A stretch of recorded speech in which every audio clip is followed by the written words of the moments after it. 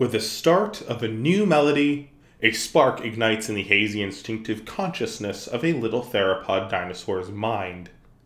He knows it is time to hatch.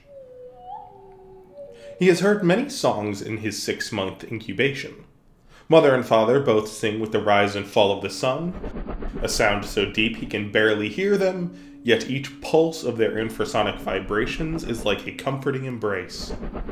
There are a few higher calls, 2 voices he has identified which often sing chants of play and mischief. This song is new. A call to break free of the shell that has kept him safe all this time.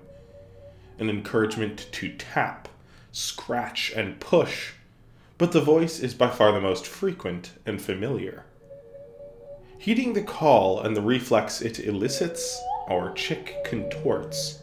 He pushes his snout up, shoving at the same spot with his clawed feet, while his back braces it against yet another side of his shell.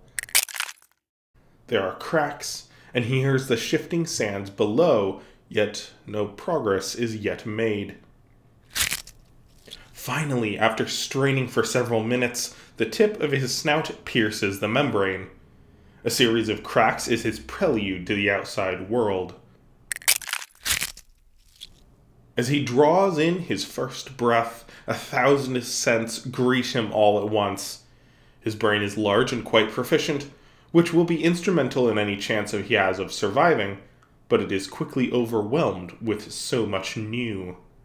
His right eye is overstimulated by everything to be seen to the point that only processing is a hazy white. It doesn't help that the effort of even taking in the first step was exhausting. He takes a moment just to breathe. After what feels like an eternity taking it all in, he hears the song again. This time he knows the source. It is the first thing he sees. It is his older brother, who we shall name Druk, the Delaney word for a martial arts instructor. With another beckoning chorus, the chick pushes out his foot. The air is dry and cool, quite unpleasant from the comforting warmth within his shell. However, now that he's had a taste of fresh air and a first stretch, his body is screaming to break free. It is a feat of labor done in several sprints as he tears through the membrane and pushes out a section of hard shell. Finally, his exposed leg and head offer enough weight outside the shell that it topples over, and the resulting cracks give him the opportunity to wriggle free. Once our chick is fully exposed to the elements, he looks about. He is in a nest of sand and dung on a hill overlooking an open prairie. Golden grass dominates the landscape in all directions, swaying like waves in the breeze. The rattling of each blade against the neighboring seed and stem is an ever-present drone. He's too small to see, but their nest is atop a hill just northeast of the confluence, a meeting place between 2 rivers. This is the perfect territory for a predator looking to hunt prey that migrate along these rivers.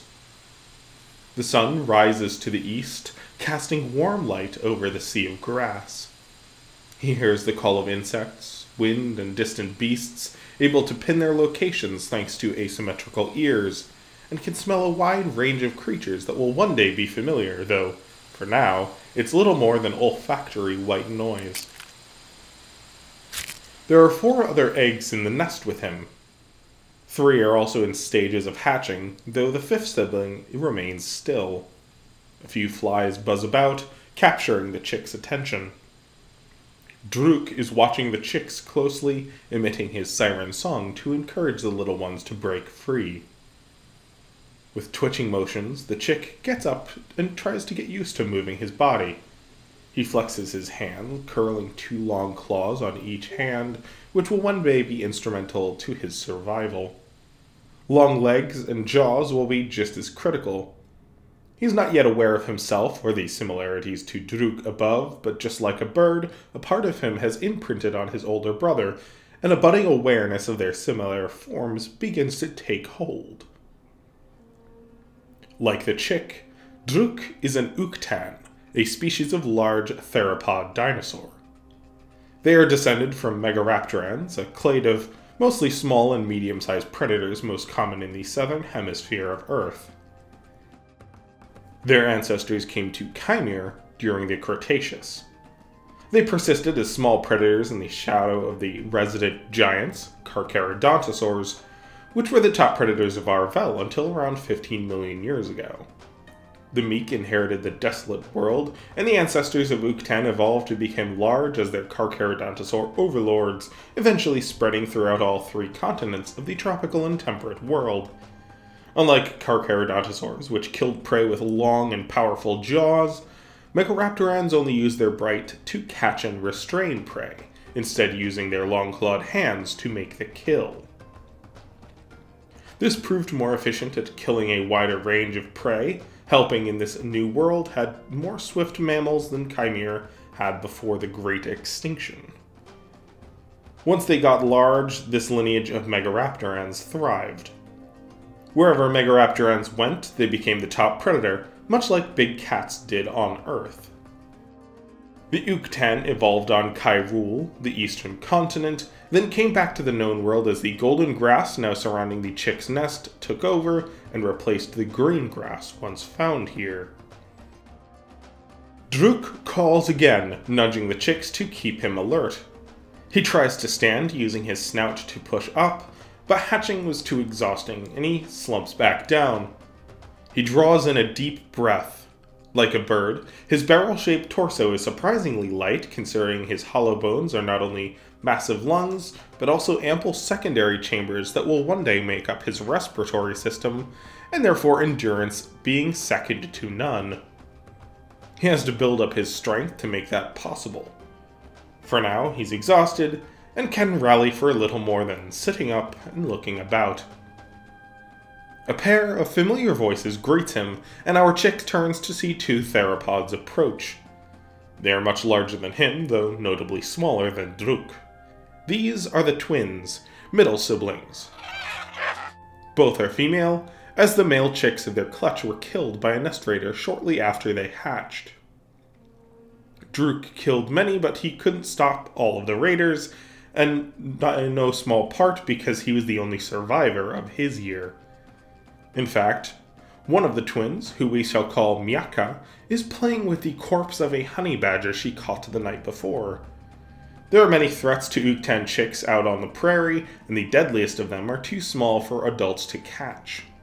Having older siblings around means a lot of these threats are neutralized, and each year, more young survive thanks to the protection of their older siblings. In return, the parents keep out most of the threats that might endanger the older Uktan chicks, while also providing food, though as much as half of what the twins eat is caught by themselves around the nest, and hunting these small threats is also giving them a lot of practice in how to kill, which will be critical once they're out on their own. Back when Druk was a chick, their parents had to take turns hunting so one could be by the nest for protection. Druk was the only survivor of his clutch, his parents' second year of laying, and in the year before and 2 after him were all wiped out by nest raiders when they were small. Uktan mortality is highest in these first years, though having older siblings dramatically increases the odds. Now, with Druk keeping watch, both parents can hunt together, increasing their chances of success, and having both experienced hunters in action means that they can bring back all the food Druk could ask for in return for his efforts. Miaka and her twin Beta spare our chick and the nest only a passing glance before they start fighting over the badger carcass. Druk ignores them, keeping his focus on our chick and the others. Though instinct is part of it, there are among the most intelligent of dinosaurs, and some part of him might be aware of the dangers his little sibling will face, and how substantial his involvement in their survival will be. Things are easier now that the twins are around to help with the monkey, snake, lizard, armadillo, badger, small pterosaur, and jackals that come around. But they are only a year old and at 30 kilograms, far too small to fend off the larger threats. When a hyena or blue cockatrice approaches, Druk is on his own, and at 170 kilos, he still has to be wary of sloth, terror birds, and giant cockatrices. He has also learned that unrelated Uktan can be a threat. With all the dangers around, Druk looks down to our chick with somber care. The other 3 eggs that have been hatching continue to do so. First is the largest of the eggs. The size differential is not substantial, but it is noticeable. The chick emerging from this egg has the same bright blue eyes with brown patches and striped feathery body, though his stripes and eye patch are darker, and base coat is a few shades lighter than our chick's golden brown. He shakes himself out, taking a deep breath, and slouches against the side of the nest. The next 2 hatch quickly after, a male and female, both a little bit smaller than our chick, and quickly sit together. The last and smallest egg still has not moved. Druk leans in close, singing over the egg. Nothing. Our chick shuffles over to the egg. With each step, he feels a slight pulse and reverberation through pads in his feet. He presses his snout against the egg. It is warm and he can smell the still living chick inside. Maybe it just doesn't want to come out? Our chick taps his snout against it. Perhaps it needs help breaking out of the shell. Or maybe it's just stubborn. He joins Druk in song. It's more a mimicry than an ominous effort to aid, but it gets a murmured response. Druk and our chick keep singing. Finally, the first crack appears. As soon as the segment breaks free, our chick pecks at it, pulling the sections and some membrane to be cast aside. Though the eye looking at him is a familiar blue, the rest of the tick inside is entirely black. The melanistic runt of the clutch struggles inside, trying to break free of her cage. As she pushes a leg free, our chick takes out a few more pieces. Druk watches curiously.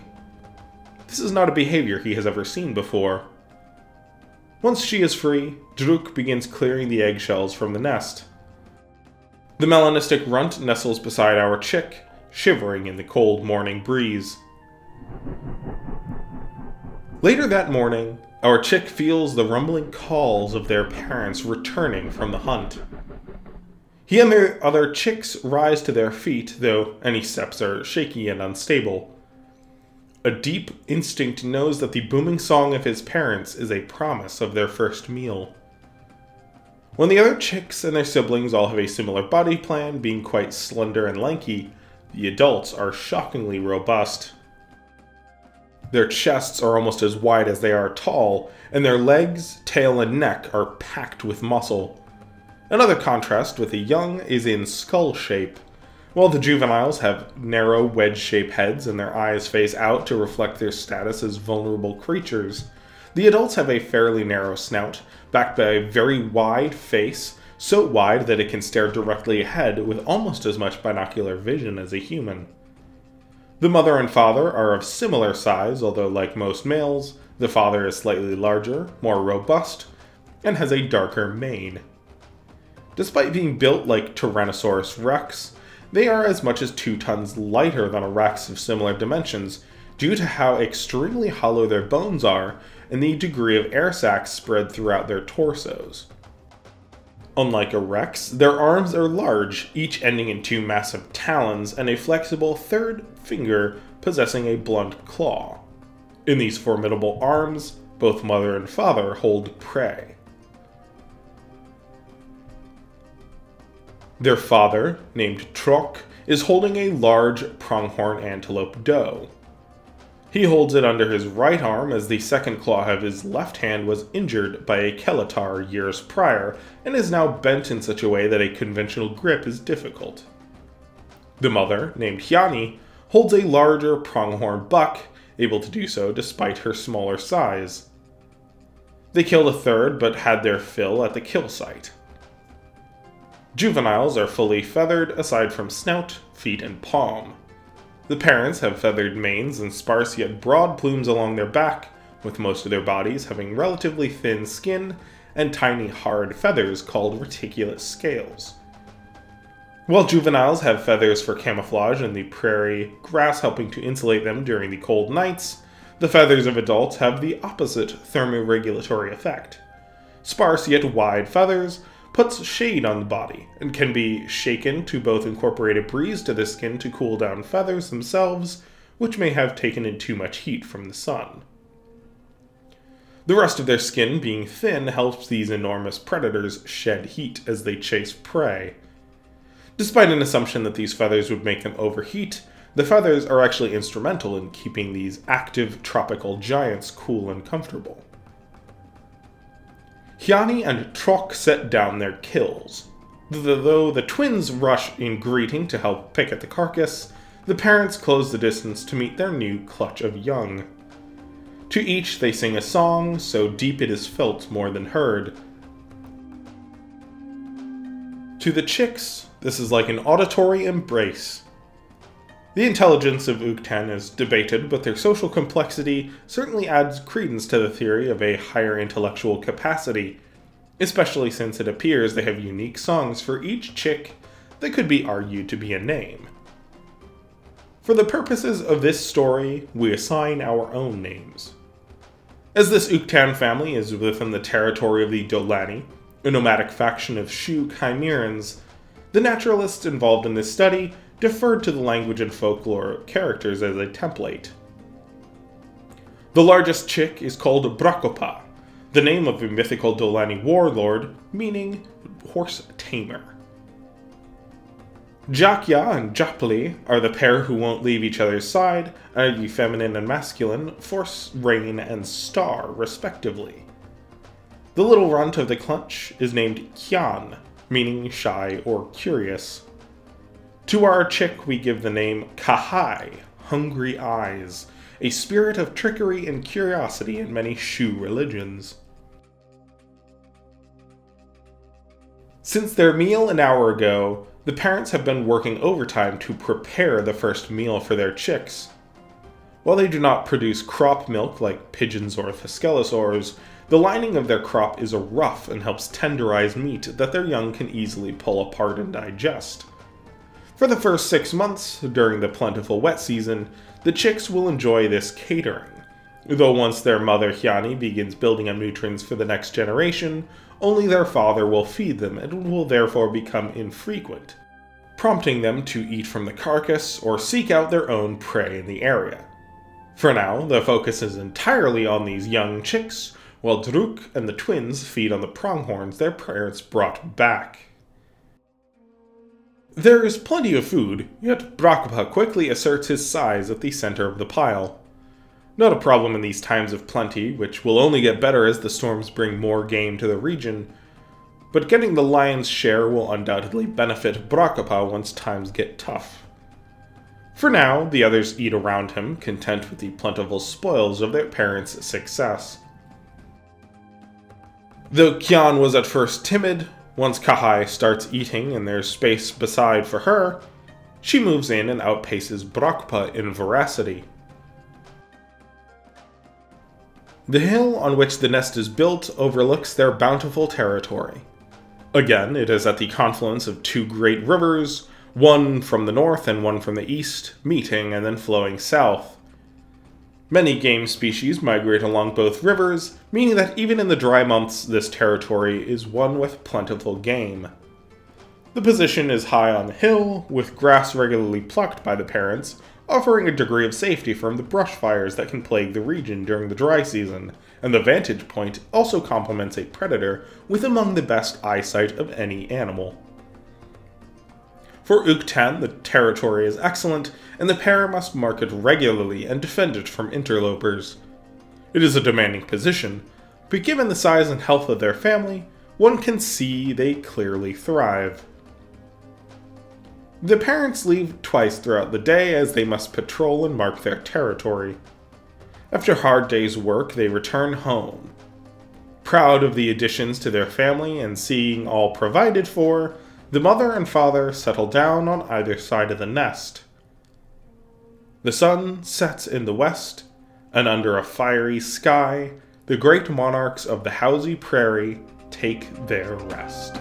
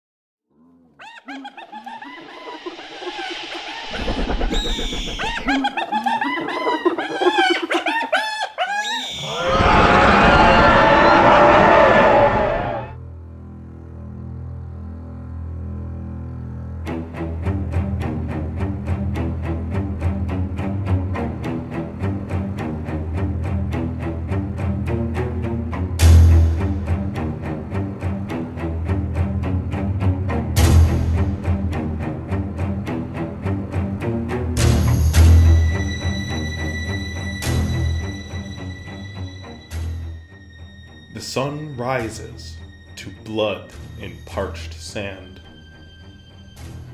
The wet season has ended, and with it the times of plenty. 6 months have passed since Ka'Hai and his clutch all hatched. Their parents provided an abundance of food, and they have grown quickly on it. A new clutch of eggs has just been laid.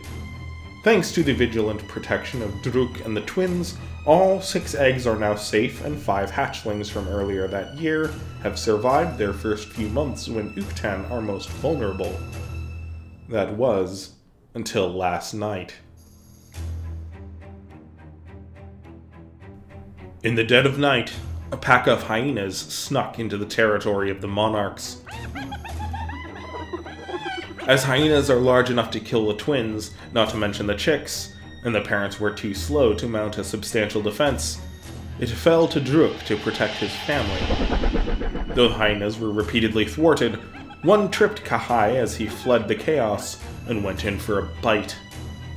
Druk caught the beast and immediately pierced its chest.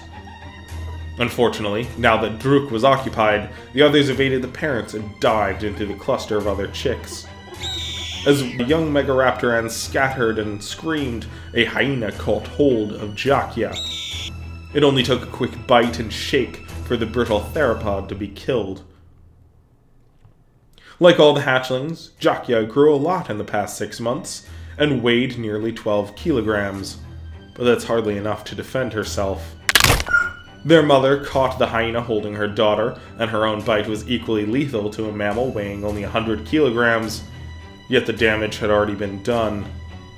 Ka'Hai and Brakopa both had narrow misses, and several eggs were crushed or taken, but Druk returned from his kill and chased off the rest.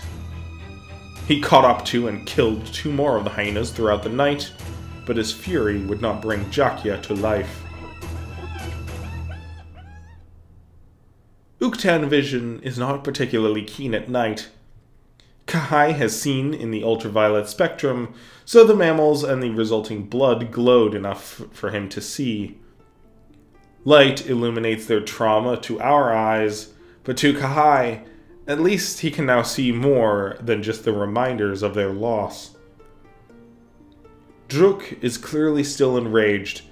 He pulls apart the bodies of the hyenas and hisses at the twins when they move in to eat the beasts.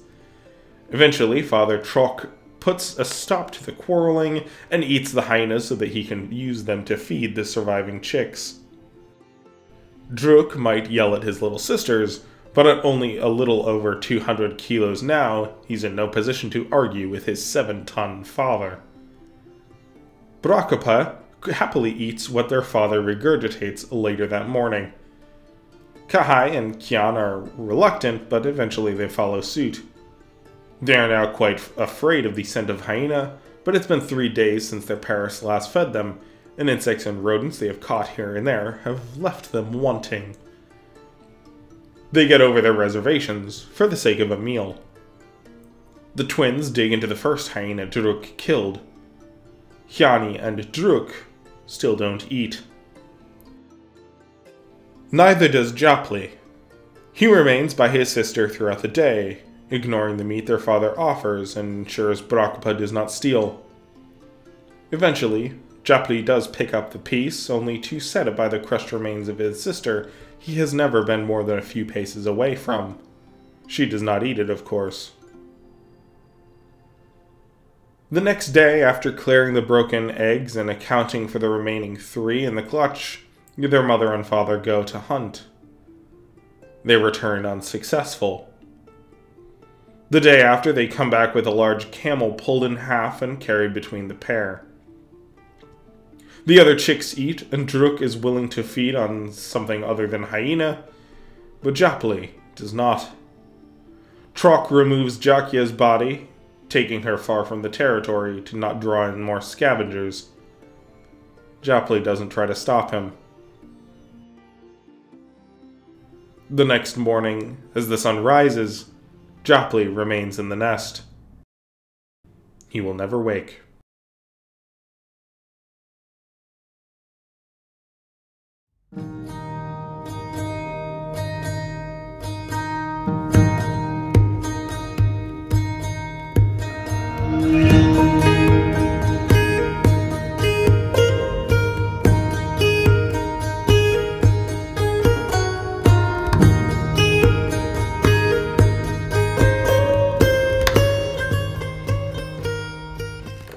It has been a year since Ka'Hai and his siblings hatched.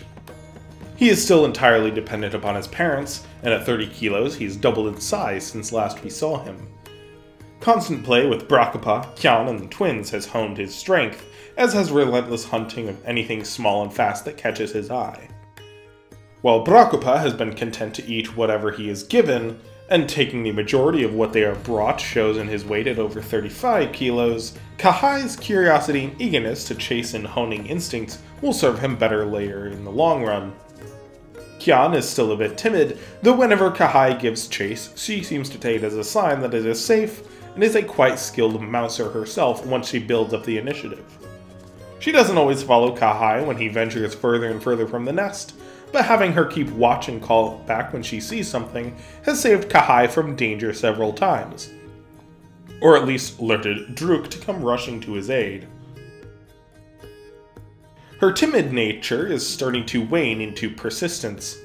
Once she works up the courage to make an effort, she rarely surrenders. Ka'Hai often starts an endeavor, drawing her in, and while he may get bored and give up, once she's locked in, she doesn't give up. This caught up to her a few months ago when Ka'Hai dug up a fictional, a small burrowing dinosaur, and after Ka'Hai eventually gave up and it burrowed deeper, she then continued to try to dig it out. After almost an hour of effort, she stuck her nose in and was dealt a deep wound along her snout by the fictional's claw as she withdrew the creature from its den. She and Ka'Hai got to enjoy the meal, although she still has a nasty scar to show for the effort. The eggs of the next generation are now warm and waiting. Although the dry season was harsh as ever, their parents were able to keep them all well fed. The 3 survivors of the last year clutch are in good health, as are the twins. Druk, who now weighs 250 kilos and stands as tall as the man, is thriving on a diet that his parents are bringing in ample leftovers and any nest raiders who dare cross into his range. This year's clutch contains all 3 that survived the hyena attack, a testament to the diligence of Druk and the twins while their parents hunted. The eggs all hatch to Druk's calls.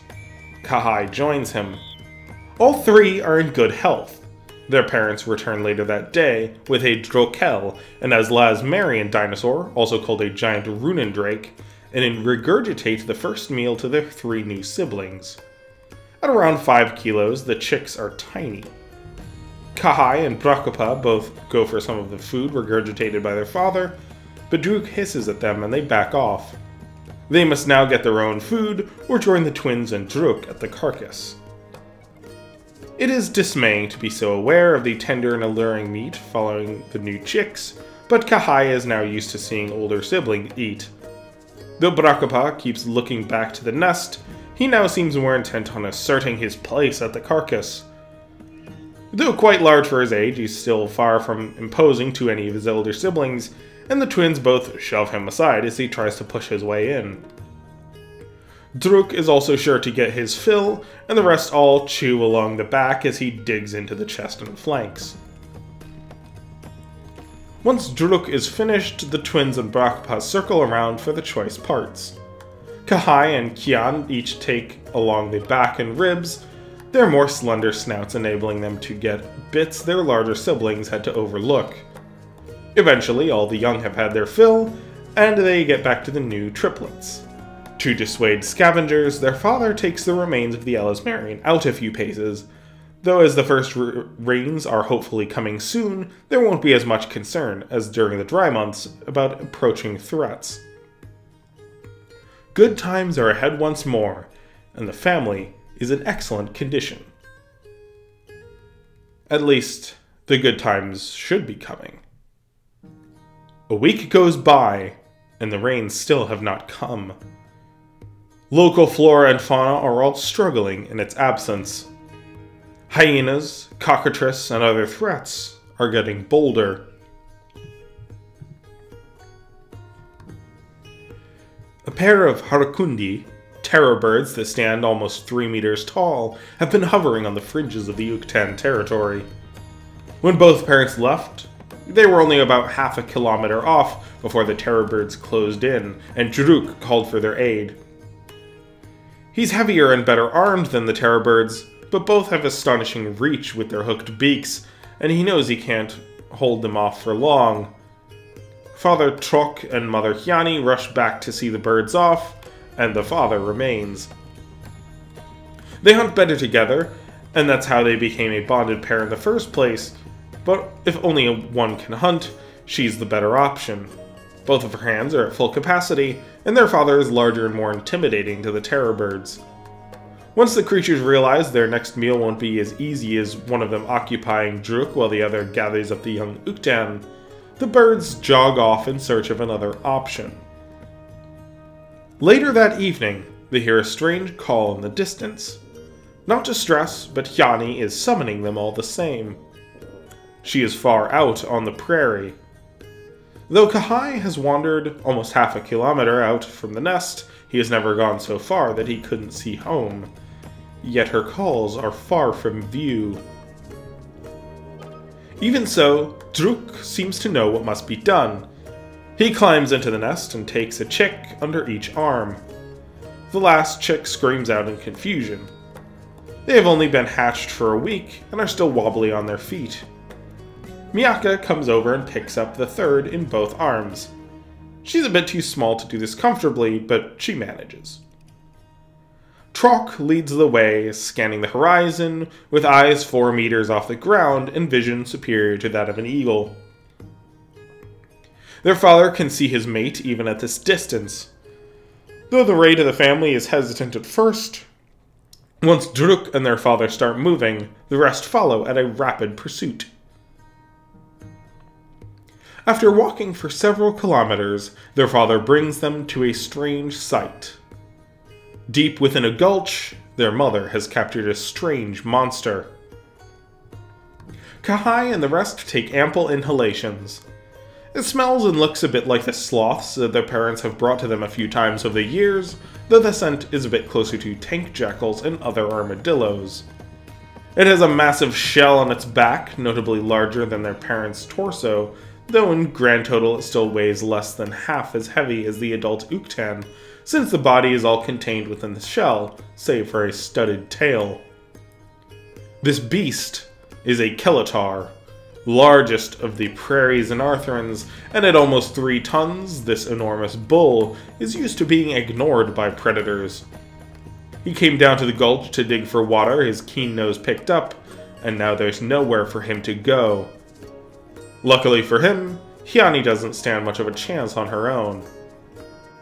Her talons are each a little over half a meter in length, and if she stabbed once where his armored head meets his shell, it could be a quick kill. However, a twist where she's placed a stab could easily break the claw or her finger. If her claw gets stuck in the Kelatar and it's not a killing blow, she could lose the whole hand. To make matters worse, the studded tail could break her leg if it lands at the right angle. For now, the two have been at an impasse. Unfortunately for the giant armadillo, in their years hunting as a team before they even established their first territory, Troc and Hyani became quite proficient in a wide range of prey, including Kilatar. This is a very large male, but he's not the biggest they've killed. Ka'Hai and the other chicks watch in rapt attention as their parents get to work. Troc descends into the ravine, bellowing, flashing his clawed arms, and snapping his jaws to get the Kilatar's attention. The maneuver certainly works. As the beast hunkers down, Hyani grabs the end of the tail. Years of hunting Kilatar has taught her that the legs are surprisingly long, and a back kick from their clawed feet could be very painful. Once she has occupied the restrained the tail, Troc squats behind the beast on the downhill side, leans his full weight against the shell, and gives it a firm shove. The Kilatar leans ever so slightly against Troc's push and is immobile. Unfortunately, this is what Troc was counting on. As it's leaning its weight toward him to counter his efforts, the massive theropod stands with far greater speed than something his size should be capable of doing, grabs the shell with both arms, and pulls. Since the Kilatar was already leaning toward him to resist his push, and the slight downhill turn of the gulch further hinders him, the great beast begins to tilt. If Troc did this alone, the swing of the tail might help right the beast, but Hyani pulls and rotates the tail in exactly the wrong direction it would need to go in order to offer counterbalance. Troc steps back into side, Hyani lets go of the tail, and the Kilatar is flipped.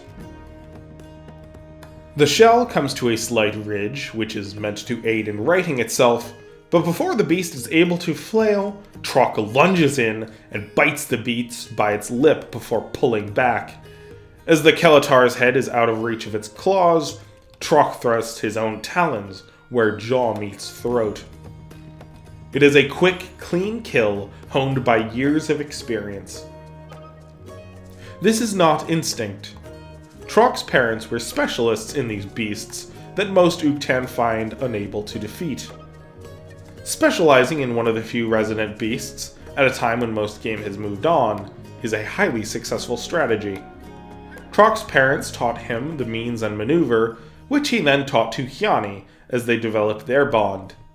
Her family were pronghorn specialists, expert at corralling and exhausting these abundant yet swift herbivores, which is why they're preferred game during the wet season, but Troc's method has saved the family numerous times during the dry months. Unfortunately, Kilatar are too large and ungainly to get back to the nest. Normally, Troc and Hyani would have their fill, then go fetch something else for the older chicks, but since there hasn't been any game in weeks, the parents decided to bring their family to the meal this time. It is also important for the young Uktan to observe. Soon, Druk will be joining them in the hunt, and seeing an expert at work is an important step in the process. Young Uktan do need practice, but they are excellent at learning by observation, and this was certainly a formative experience.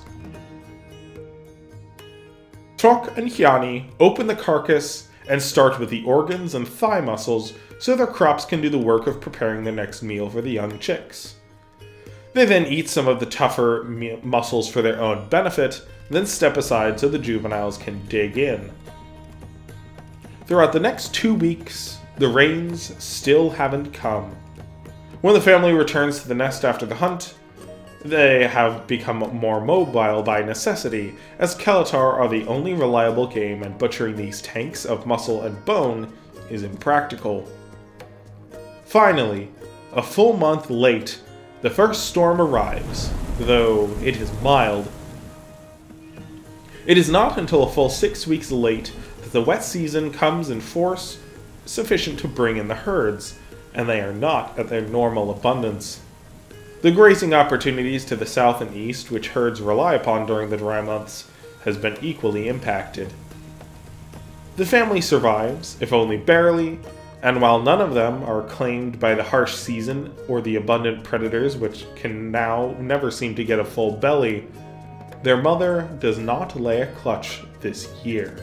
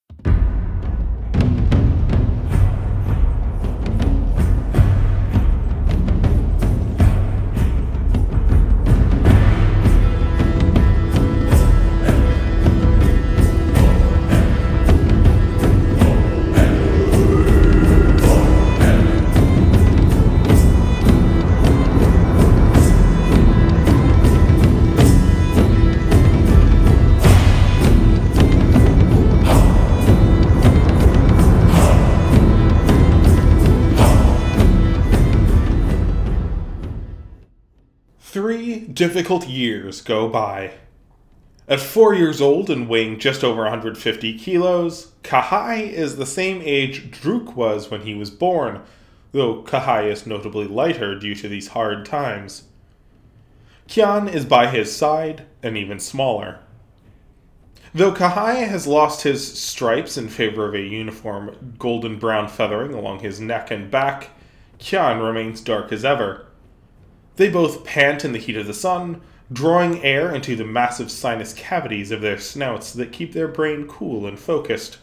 But this is especially important for Kian, as her dark feathers and scales make her quite prone to overheating. Thankfully, being the runt of their generation, she's smaller and has less to worry about in that respect, but it can still be debilitating during a chase. This challenge, however, becomes an asset at night. This has been their harshest dry season yet, and their mother still hasn't laid a clutch in the past 3 years. The triplets, their 3 younger brothers born the year after Ka'Hai, have managed to all pull through. The twins left the family a few weeks ago. There simply wasn't enough food to go around.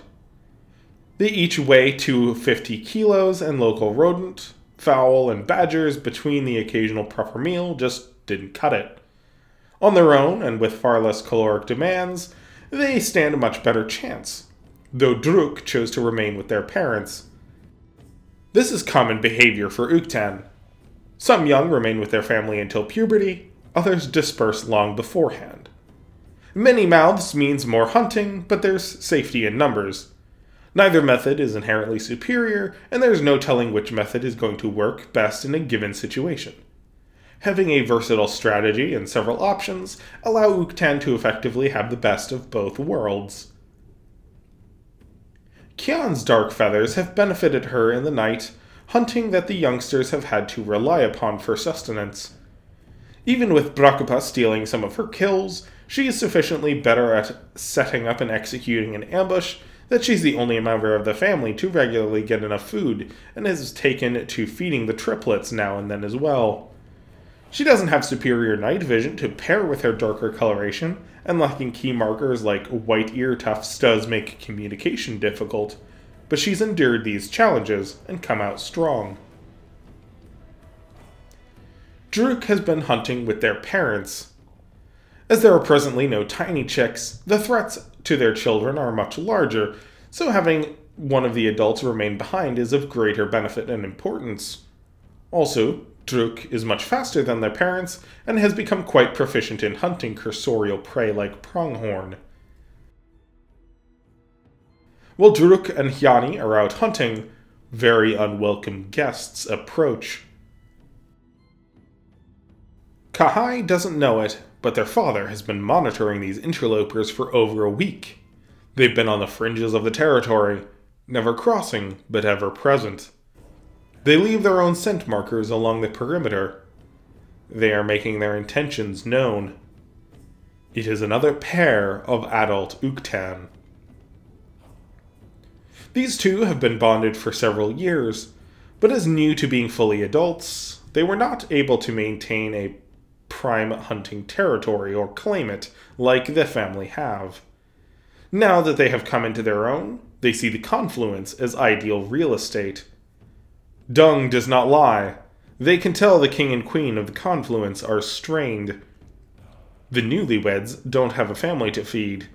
They can afford to buy their time. They are still a ton lighter than Hiani, and Trok is even larger. They don't dare challenge them in a fair fight, but that's why they waited for Hiani to leave for a hunt. Now that the king is alone, the newlyweds make their move. Even in the grass, which grows 2 meters along the lowlands from the direction they come, Trok sees them several kilometers off.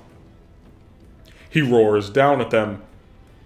Well, he doesn't want to bring the fight to his offspring. He wants to keep the high vantage point. Knowing where his opponents are is critical to preventing an ambush. Ka'Hai, Kyan, and Brakopa watch their father. They and the triplets remain low and still in the tall grass on the perimeter of the nesting site, lower on the hill. They cannot see Hiani and Druk, who have to travel far to find game this late in the dry season. They do see the approaching strangers. More importantly, they can smell them, and both stink of surging hormones as they prepare for a fight. Uktan usually prefer to display and intimidate. Their claws are built to kill, not engage in contest, so if it does come to blows, it could easily be lethal. If the newlyweds are to have a family, now is the time, so the female can bulk up on the nutrients she will need to lay eggs at the end of the rainy season. This is worth killing for. Trok has a territory to defend, and 6 offspring that could be his legacy. This is worth dying for. Soon, the newlyweds are below. Trok has the advantage of familiarity with his territory, not to mention almost 2 tons on the male, but these advantages pale in comparison to numbers. He holds position, standing tall and spreading his arms wide. Even with one gnarled finger, his arms and chest are packed with muscle, and he doesn't care that they see his weakness. If he gets hold of one of them, a broken finger won't save them from a killing blow. Uktan torsos are filled with air sacs. Pierce one, and the whole respiratory system is compromised. The 2 invaders fan out. Killing Trok is their priority, but if they can also kill a few of his children before reinforcements arrive, all the better. They drop dung and roar goading calls up to Trok, flapping their arms and ruffling their manes, but the king is unmoved. Trok has not had to defend his territory in many years, but he has done so several times when he and Hiani first took the territory. He has had to defend their claim alone before. His experience in the endeavor gives him patience. Once they realize the king won't be provoked, they drop the posture and close in. Neither actually strikes, but they are just out of range. They spread, robbing him of the advantageous high ground. The young remain absolutely still. The female charges. Trok reacts, rushing to meet, though as the male makes his move, the female proves hers was a mock charge. As Trok turns, far too quick for his size to be a reflex, showing his was a mock charge too. Rather than meet the larger theropod, the male slows and backs off. Trok claps his jaws at the retreating male's tail, but doesn't make an effort to connect. True, he could catch the male at this distance, but committing to one opponent would leave him open and vulnerable to the other. The intruders fall back to regroup. Trok watched their movements carefully. So far, he hasn't noticed a single imperfection in their stride. They are in excellent condition. Luckily for Trok, he didn't need to fight them. He just needed time. A flash of movement to the south draws the female's attention, and she turns to see Druk race by. At 600 kilos, He's 15% of her body weight and not a legitimate threat, yet he's so quick that she barely is able to follow his movements behind her. And that's when Trock attacks. With his head down, the enormous theropod closes the distance and rams into her side, his crown of horns digging in on impact. Thanks to her own quick reflexes, she is able to shift with the momentum so the blow doesn't break bone, but she does lose her footing and crouches to roll downhill. Trock turns, meeting the charge of the young bull.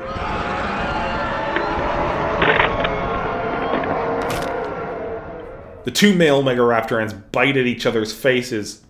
Face biting is far less dangerous than fighting with their claws, even with their long maxillary fangs and strong bites, so it makes for a safer form of intraspecific combat. However, once a bite and grapple is established, the victor will almost certainly go in for a kill in this instance. They haven't made contact yet, but the intruder backs away from Trock's advance. The female rights herself and begins to stand, but this time, Hyani has arrived. While Trock and the intruder try to determine which will score the stronger bite, Hyani simply goes for the kill. She grabs the intruding female by the back of the neck, ignoring her screams and struggles as she pushes the young female back to the ground. Amidst the cloud of dust kicked up by the confrontation, the screaming megaraptorans' call are cut to a strained wheeze as Hyani's claws pierce lungs, air sacs, and then throat. The intruding male has quickly transitioned from a duel to prey. He lunges at Trock in a desperate gambit, which the larger male counters with a bite to the snout. The stranger manages to shrug off the bite, but Trock lunges and bites the younger male's arm. It's a quick nip, but his fang pierces deep holes in the male's primary weapon, and he disengages quickly. The young male swipes with his other hand, but the claws of megaraptorans are meant to pierce, not slice, and Trock's armored snout absorbs the cut. Hyani charges the male. While her hands and jaws stained red with his mate's blood, the young male balks at the sight. He scrambles back, turns and flees. Trock catches him by the tail, this time stopping him, and before the young bull can retaliate, Hyani grabs him by his neck.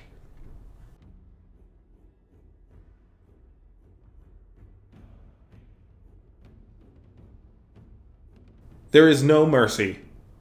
Although they are very intelligent animals, mercy is not a concept they are capable of entertaining. Such morality is not under their care or consideration. While they might not know it intellectually, this male may have returned with another mate, this time being more patient and succeeding in their efforts. He cries out in pain and terror, but if he and his mate had their way, they would have killed Trock, and Hyani and Druk would have returned to see their whole family slaughtered.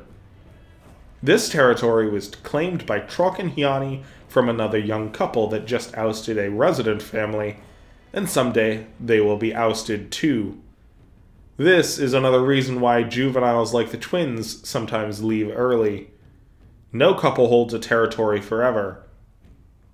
However, today they have held their claim and saved their family. They also have several tons of meat. Uktan have no qualms against cannibalism, and Hyani digs in, fueling her next clutch of eggs with the muscle and bone of those who would have ended her line. 6 months later, and the storm and herds have brought good times to the confluence. Hyani lays another clutch, her largest yet, with 7 eggs. The young have all grown substantially in this season of plenty, with Brakopa being exceptionally large for his age. Kyan has become an expert at night hunting, often preferring to hunt for herself. Even so, she still spends most of her time close to Ka'Hai, who often joins her in the hunt, though more to explore than out of hunger. Their venture further than previous years, perhaps emboldened by their parents of vanquishing the intruders. One afternoon, as Ka'Hai and Kyan are sleeping off another night of hunting and their parents are out in pursuit of new prey, another interloper has snuck into the territory. A subadult prairie cockatrice. The raptor is a common sight on the prairie, being among the most abundant predators in the 50 to 100 kilo range. While there's still plenty of prey for her to seek out, such as jackal, badgers, and hares, the scent of freshly laid megaraptoran eggs was too irresistible. The dromaeosaur keeps low, walking on flat feet to remain low in the grass. The nest is just ahead. She smells older juveniles nearby. Though it makes her cautious, she sees Ka'Hai and Kian sleeping a ways off, with the triplets on the other side of the hill under a sapling prairie maple for some much-needed shade. Druk is right near the nest, on the other side, although dozing off. As the cockatrice gets to the base of the nest, she elevates slightly to look about. She confirms all in sight are asleep. There are 7 fresh eggs inside. 1 under each wing, and a 3rd in her jaws will make for a splendid protein-packed meal to send her into the next few months of heart. Before she even reaches her snout into the nest, a shadow passes overhead and lands on her hips and back. 270 kilos of Brachypa crumple her form. Though she was killed on impact, the triumphant megaraptoran stomps her corpse repeatedly all the same. Ka'Hai and the rest come to investigate, but there are no other threats in the area, and Brachypa has thoroughly put her down. His motives may have been of violence, but that violence was in defense of his family, an instinct which Uktan rely upon for their survival. Throughout the season, Brachypa seems content to remain a well-fed nest guard, a task at which he increasingly invests. As the rainy season is in full and game is in abundance, Ka'Hai and Kian are brought along for hunts. Chasing and killing nest-raiding varmints has been a helpful foundation, but their parents encourage an accompaniment. Today, Hyani brings the pair along to observe her and Druk hunt pronghorn. This is a smaller species than the half-ton Hyani prefers, both due to being more agile and having less meat, but they are a good starting lesson for her young. The herd is at the water's edge. They are wary as ever, though it is more for the crocodiles in the river than landlocked threats. Common pronghorn are faster than any terrestrial predator and have greater endurance than most, though none of that matters in the river.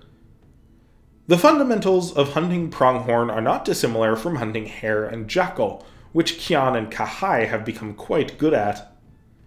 They remain upwind and, like the cockatrice, walk on their flat feet as they approach. Even Hyani is able to blend into the foliage now growing near the rivers, and as long as Kian maintains proximity to the shadows cast by the range of trees blooming along the river, she'll be alright too. Hyani charges from the brush. Though she makes no intentional sound, her size and speed quickly alert the pronghorn and they scatter. With greater speed and agility, they quickly put distance between themselves and the massive theropod. Unfortunately for them, the ground is not even, and they can't put their full speed to use. Many are now slowed to having to hop and dodge along the banks. To make matters worse, the young are catching up. Shu watching Uktan hunt often equate juveniles to hounds corralling prey toward parent hunters, but the reality is a much less complex relationship. The young are simply faster and more nimble. Sensitive pads on their feet of Uktan have an incredible sensory apparatus that allows them to feel the general sense of terrain within a few meters of each step. Ka'Hai uses this to great effect, able to maintain a steady sprint over the uneven terrain, as he's able to anticipate where he should place his next step so as not to lose momentum. Unfortunately, the pronghorn are still quick enough that they can make a break for the foliage out to the open prairie and make a run for it. A calf is captured by Hyani, though Druk continues pursuit, and Ka'Hai and Kian are close behind. Once they reach open terrain, the pronghorn pick up speed. For around a kilometer, it seems futile that the 3 young Uktan keep up pursuit. The pronghorn keep adding to the distance, and they don't show signs of slowing down. Unlike some ungulates built to sprint, pronghorn are masters of endurance. Well, masters of their clade at the very least. Chases like this are where the many-chambered respiratory system of Uktan come into their own. Different sacs are filled at each step of breathing means there is always fresh oxygen in their bloodstream. Even adults can maintain a steady 25 kilometers per hour jog for a time, while young like Ka'Hai can push 50. Druk can exceed 70 kilometers per hour, nearly the speed of the pronghorn sprint, though he's currently jogging at 50 alongside his younger siblings. Eventually, the pronghorn begin to slow. They have much greater endurance than gazelle or horses, but can only maintain a full sprint for a kilometer or so. Pronghorn vastly outnumber gazelle and horses in part because they have greater endurance when fleeing the apex predator of these prairies, but that's not always enough to save them. There are 2 more bursts of speed as the chase continues, though with each, the theropods gain ground. Eventually the gap has closed to 100 meters, and that's when Druk makes his move. The pronghorn have been running for their lives, but to him, this has just been a warm-up. Druk cuts ahead of the group, closing the distance in a few dozen strides. The herd break formation. Though his brother is locked in, Ka'Hai sees an adolescent buck veer off. It's not Druk's target, but Ka'Hai zeroes in all the same. The buck has a 4th wind, but it's not enough. Ka'Hai keeps up with each dodge as he closes the distance. Subsisting on little but hares, prairie dogs, and small running fowl over the past 2 years has made him very proficient at catching nimble game. At 40 kilos, the pronghorn is much larger than Ka'Hai's usual prey, but the same principles apply. He catches it with a bite to the hip.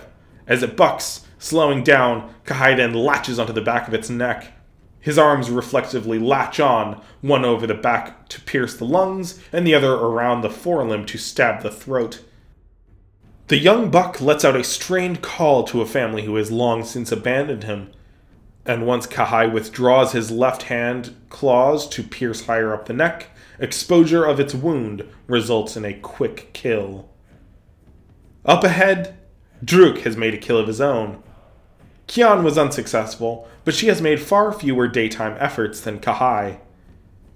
Though he may not comprehend fairness, which would be just given her nighttime hunts got him through many hungers during the droughts, Ka'Hai may simply just be used to sharing with her. In the birds which make up a bulk of what he's hunted before, most of the good meat is concentrated in the legs, yet in pronghorns, it's much more distributed throughout the carcass. When eating hare, they usually decapitate and swallow the head first, but the horns of this prey make that challenging. He nips at the cheeks and eye a few times, considering how he might get it down, but after removing and swallowing one of the legs and several organs, he's gotten quite full. Hyani and Druk begin the long walk back to their nest with their catches.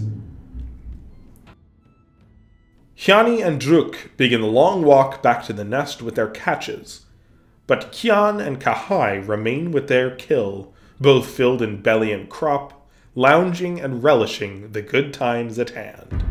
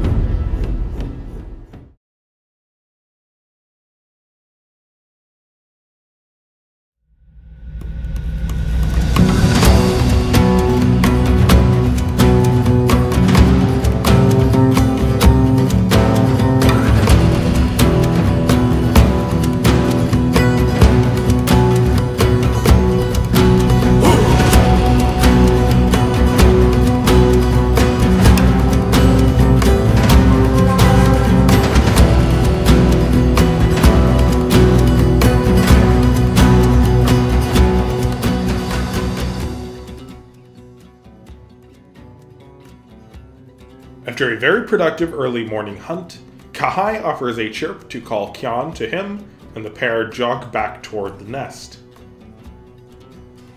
Another 4 years have gone by, all of them with healthy rains and abundant game. Ka'Hai, Kyan, and Brakapa are all 8 years old and often participate in hunts, while Druk is 12 years old and in a growth spurt, having just surpassed 2 tons. The triplets departed 2 years ago, sticking together as a pack, wherein they will remain until they reach maturity. In each of the past 4 years, Hyani has laid a large clutch of eggs wherein most survived thanks to the protection of their older siblings. While the first few clutches of Uktan always have high mortality, this stage is when their reproductive strategy really comes into its own. Every growth stage has some older Uktan protection, and the only predator large enough to threaten Druk at this age is another older Uktan. There have been no challenges in these 4 years, and even the dry years have seen enough game to come to the confluence that all mouths are fed. Unfortunately, the good times have their consequences. Druk has reached puberty. He's still 4 years and as many tons from true adulthood, but the rainy season this year came with a spike in hormones. A month ago he was attentive with the young, active in the hunts, and friendly with the whole family. Now, just as the new batch of chicks hatch, he's aloof, irritable, and at times confrontational. He's leaving scent markings around, often over that of his parents and around the nest, in an effort not only to assert himself, but to cover the scent of his father, which he suddenly finds revolting. This swell of hormones, especially testosterone, has come not only to spark his growth spurt, but also meant to send him off on his own. If he remains, he might challenge his father for the territory, and remaining nearby risks potential inbreeding. Though he has been instrumental in the survival of his younger siblings, if he's ever to have a chance at raising a family of his own, he will need to travel far away. He will want to be as far away from the scent of his parents, though this instinct is at odds with 12 years of associating them and this territory with comfort and safety, and this juxtaposition makes for tender face nuzzles one moment and snarling biting the next. His parents don't truly understand what's going on, in no small part because both of them left their homes before reaching this age. It is a strange, confusing, and stressful time for all involved. Finally, after Druk bit his mother's face following a morning nudge, Trok has had enough. With his mane and feathers all flexed to their full volume and arms spread wide, the 7-ton Uktan bull charges his son. He roars and stomps, dropping dung and snapping his jaws. Druk turns tail and flees the hill. It is an unpleasant and unceremonious send-off to the son who has been critical to the survival not only of their young, but to the parents themselves. But it is what must be done if Druk is to make his way on his own. The spike in hormones occurs with the first rains, so he gets the best chance of hunting plentiful game in the first months on his own. As Druk leaves, Ka'Hai follows, Kyan close behind. Maybe they think Druk is simply going off on a hunt. Perhaps some part of them knows he's leaving, and are departing as well. They're older than when the twins and triplets left, and there have been so many mouths to feed these past 4 years.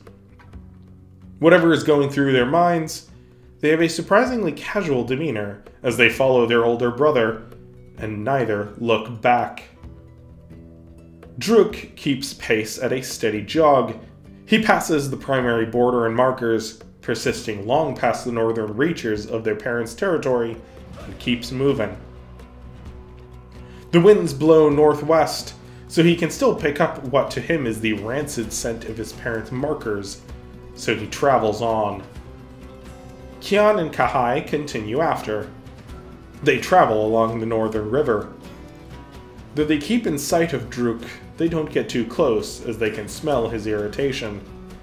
By afternoon, they are far enough north that they do not smell their parents anymore. There are 1,000 new scents, though, and their brains work overtime to process it all. Finally, they reach a lake. An enormous mixed herd of giant and common pronghorn, speckled horses, and runen drake are gathered nearby, some along the water's edge to drink. They move aside as Druk approaches, but he shows no sign of being on the hunt. He's just been running all day and has worked up a lot of thirst. Ka'Hai and Kian flank him, drinking on either side. Though he is still hormonal, it seems his sprint has made him more amiable, at least for now.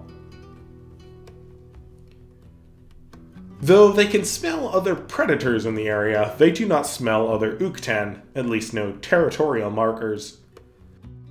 The fact that Harkuti terror birds have staked their claim with biting the trunks of local trees is good evidence that there isn't a resident monarch. This will do for now, though Druk wants to keep moving in the morning.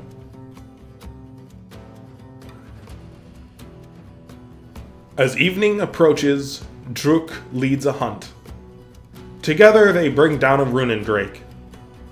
Druk is much less willing to share compared to usual. He's not tender with Ka'Hai and Kian like he once was.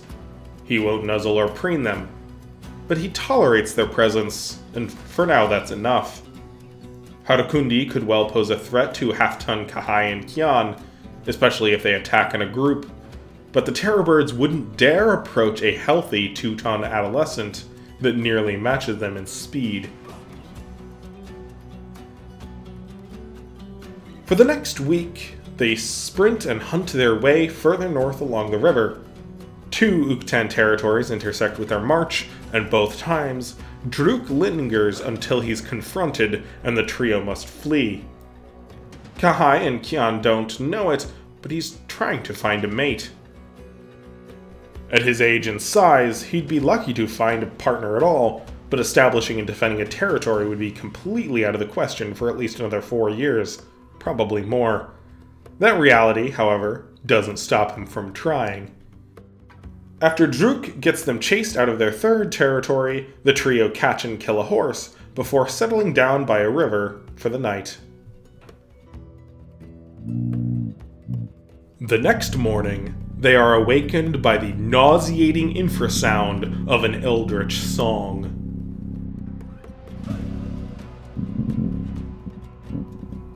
A mighty conifer pierces the mist shrouding the river, reaching nearly 20 meters into the sky. Though it has no leafy boughs, gnarled and cropped branches jut along the sides. The trunk shifts, inflating slightly with a deep breath. As the tree advances down the river, swaying as though with steps, Ka'Hai begins to comprehend its true form. Each of its 4 legs are armored, looking hewn of sandstone, with formidable spikes along the tail, ends in a studded club.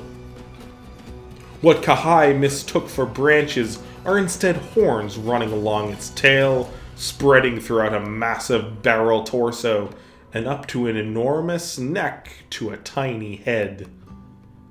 This is a Modotan, a tyrannosaur sauropod. The young Uktan have never seen anything a fraction as large.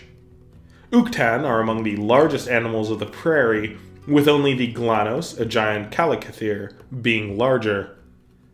Occasionally, some forest giants, such as the colossal Hukagor sloth or Kotor thescelosaur, wander out onto the prairie, and are in the same size range of 6 to 12 tons. All these conventions are shattered by the Modotan.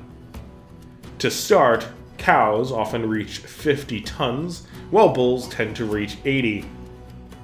This particular bull is among the largest of his kind, attaining a mass of just under 90 tons. All that is deceptive, however, as this species of tyrannosaur is, like the Uktan, among the most pneumatized of their kind, being so lightly built that they can attain unprecedented sizes. Though his armor is imposing, he's so large that he's been immune to the threat of predation for several decades now, and it is mostly a nutrient storage to supplement the hump of fat at the base of his tail that he will be building up over the next 6 months of plenty. For now, it's a bit depleted after the dry months, but already after a month of gorging himself, there's a slight rise. Eventually, he will have to march to one of the nesting sites and battle other bulls for the right to mate with a herd of cows, but for now, he has only one responsibility: eating. These rivers are perfect for the task. Unlike his forest cousins, who enjoy a steady meal all year round, Modotan live a life of feast and famine. For the past 6 months, he has lived on nothing but reserves in the occasional grass, dry ginkgo leaf, and carrion. Now he will consume as much as 2 tons of horsetail, fern, fruit, and leaves every day. With a neck so long that he can reach either side of the river while walking throughout its center, the Titan has an easy time collecting his daily quota. With any luck, he will reach 120 tons over the next 6 months and be ready to dominate the rut as he has done every year for over a decade. As the Titan gets closer, even his passive infrasonic calls begin to irritate the sensitive ears of the megaraptorans, and they depart.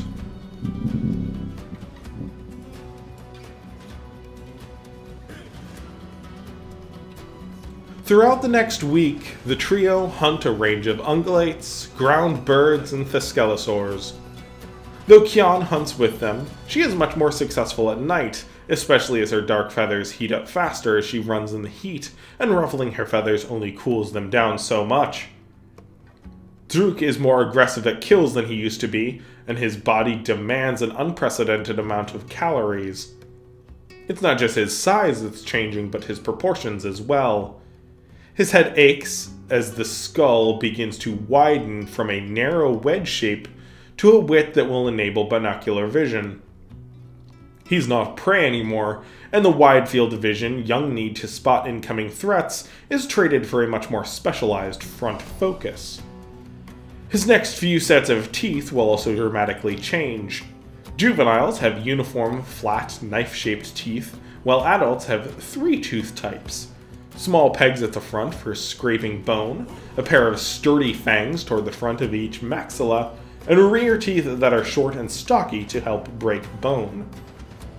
Juvenile teeth have some serrations to help cut flesh, yet adults are smooth, specialize in gripping and restraint so the hands can more easily enact a killing blow.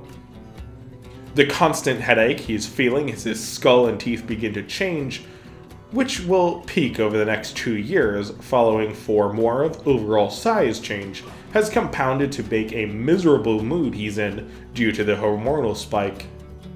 This all adds up to him being generally unwilling to share his kills, at least not until he's had his fill, and even stealing kills from the younger 2 if he's unsuccessful. In the rare instance that he's satisfied and not in pain, he does try to make amends, but each time he snaps at them, Ka'Hai and Kian get a little more wary of his presence. This only worsens once the year progresses to the dry season. Druk has gained nearly a ton along with major morphological changes, yet hogging most of the food has left the younger siblings short of their 100 or so kilos they should have gained this season. Once the dry months begin, and there's any food that they catch goes to Druk, the younger siblings are forced to hunt on their own, and only return after having eaten their meals. One night, at the height of the dry season, Druk and the others pick up a familiar scent. Kelatar. This is an adolescent male. Like Druk, he's been chased from the herd by his father. At 1.5 tons, he's almost half as heavy as Druk. Druk hunted Kelatar with his parents, but he's never done it alone. This adolescent is larger than Druk has ever taken on his own, but hunger and desperation drive him in. The Kelatar smells Druk approach and immediately hunkers down. Ka'Hai and Kian have also observed but never participated in hunting adult Kelatar. Ka'Hai has performed both tailhold and kill with juveniles, but even his immense hunger has not been enough to drive him to attack a Kelatar twice his size. Druk circles the giant armadillo. He grabs the tail and is strong enough to restrain it, yet this does little but bother the herbivore.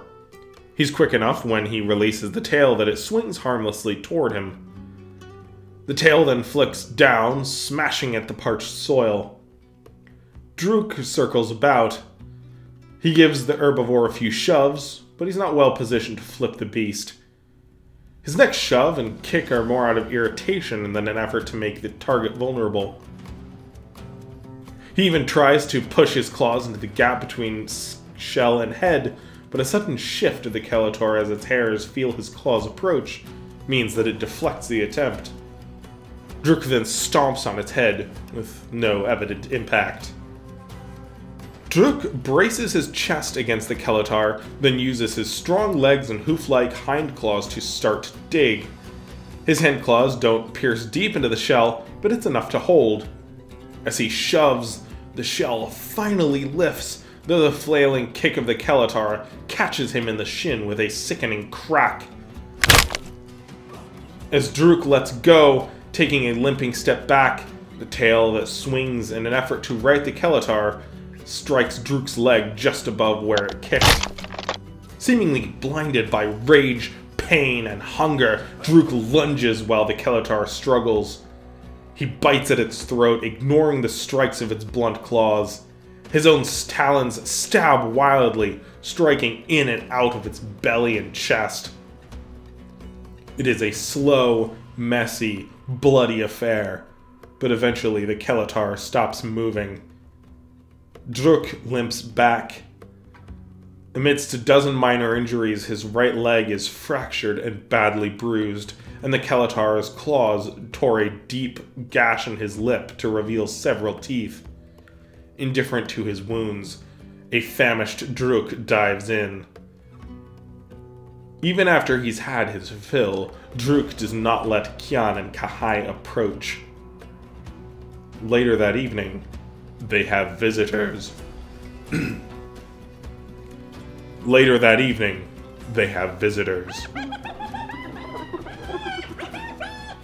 Though jackal, hyena, and cockatrice have been drawn to the scent of Druk's kill, none of these 30 to 100 kilo predators are a threat to Ka'Hai and Ka'Hai, much less a 3-ton Druk. However, the Harkundi now marching along the river are a much different story. Each weigh around 300 kilos, though much more importantly, their imposing height of 3 meters, paired with a formidable beak, makes them one of the few threats to Ka'Hai and Ka'Hai. If that weren't enough, during the dry season they are forced to hunt much larger game. Harkundi can form surprisingly large coalitions. This one has 7 birds, and they have begun to fan out. Druk won't let Ka'Hai and Ka'Hai get too close, but the number of scavengers gather. One hyena or cockatrice might not be a problem, but as many as 60 are now assembled, all keeping to the tall grass and waiting for their moment. The Harkundi have no such inclination to hide. The Harkundi have no such inclination to hide. At full height and with wings spread, they move as one toward the carcass.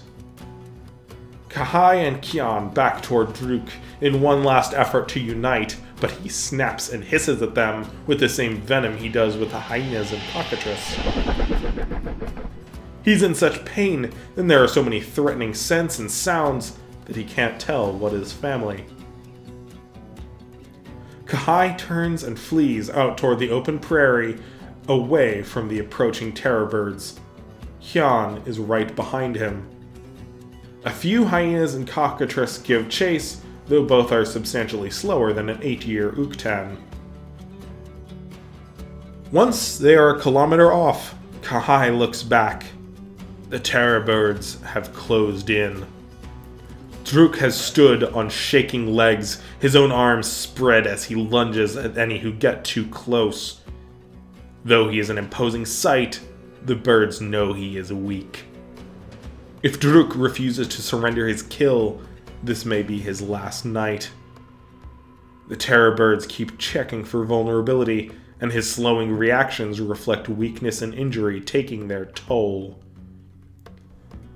Ka'Hai chirps at Ka'Hai, and the two continue out to the open prairie.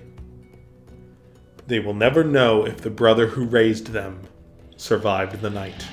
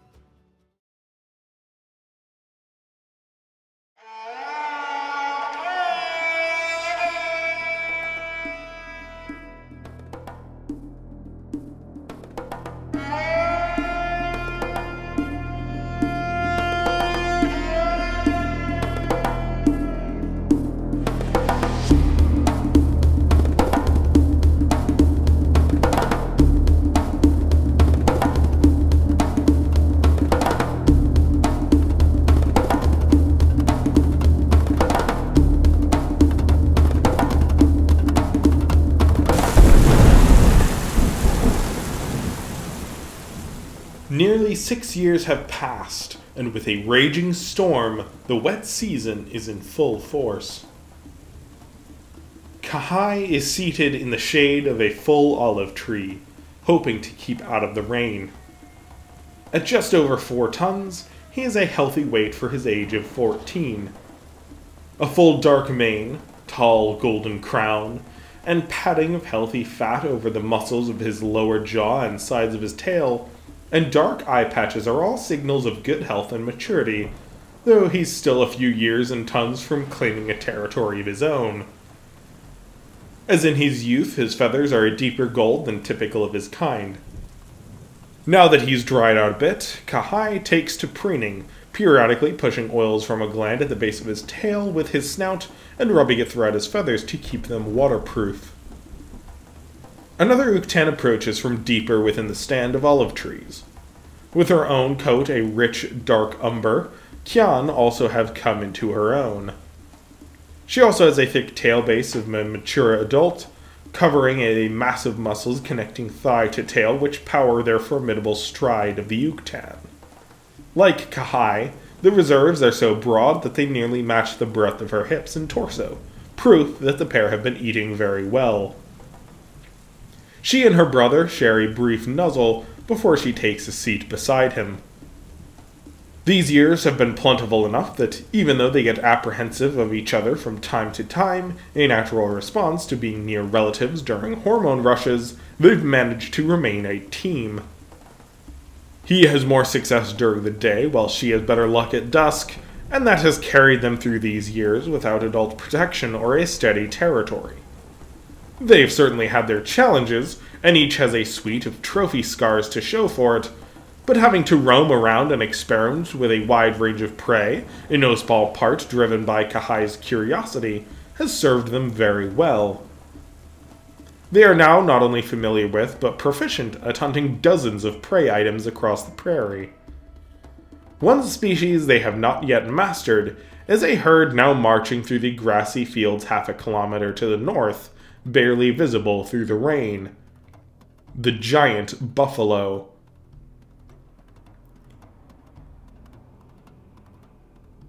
This species is a close relative of the Cape buffalo of Earth, evolving from the mighty Syncerus antiquus. They are taller than their ancestors by a substantial margin, yet not as robust.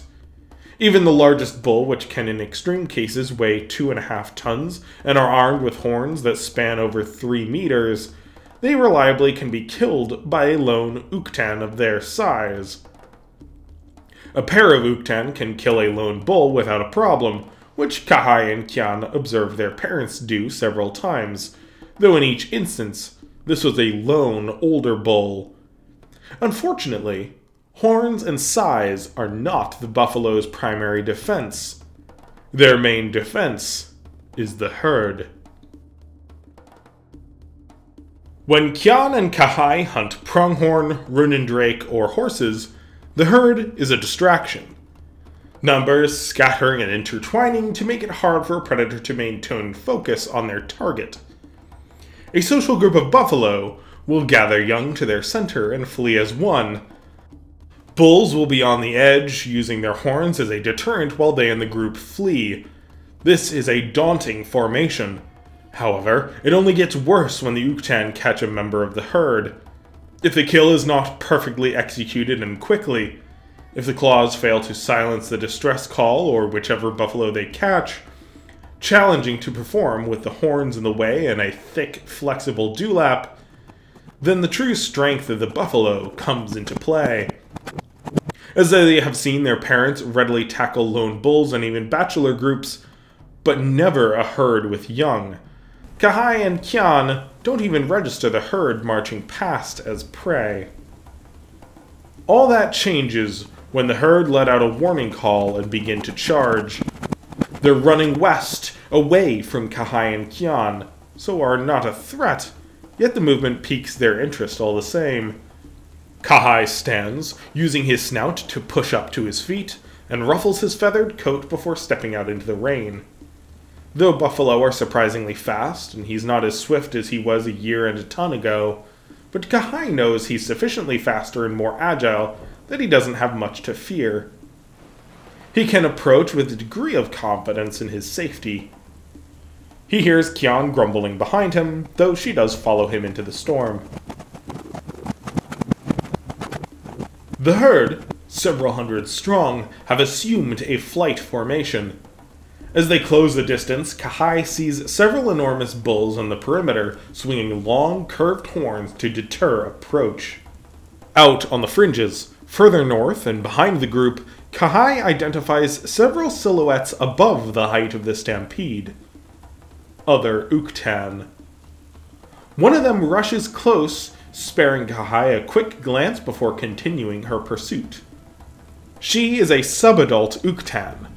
By height and frame, not to mention the scent he detects as she jogs past, Ka'Hai determines she is a year older than him and Kyan. Her feathers are a light sandy brown, though her spots fade to the point of being barely noticeable. While Ka'Hai and Kyan's eyes have matured to a bright crimson, this stranger's eyes are a very deep red, to the degree that they look almost black at a glance.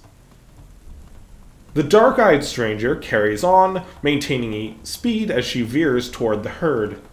Ka'Hai keeps a few paces behind, watching her as much as the buffalo.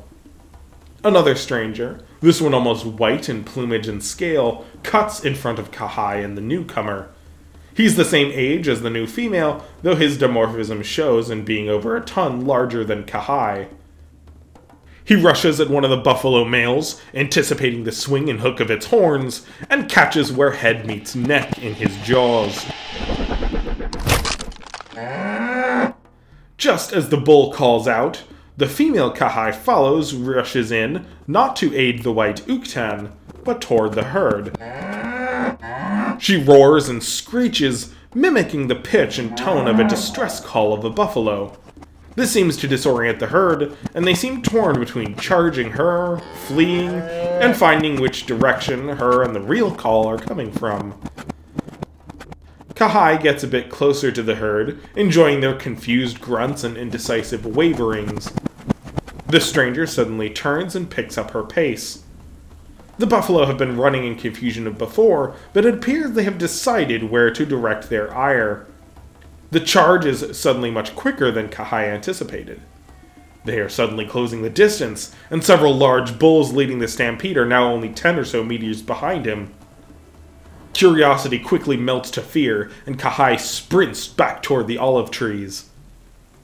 Another call comes from further north, matching the distress call he heard from the initial buffalo, as the herd turns toward it, leaving Ka'Hai to his stranger.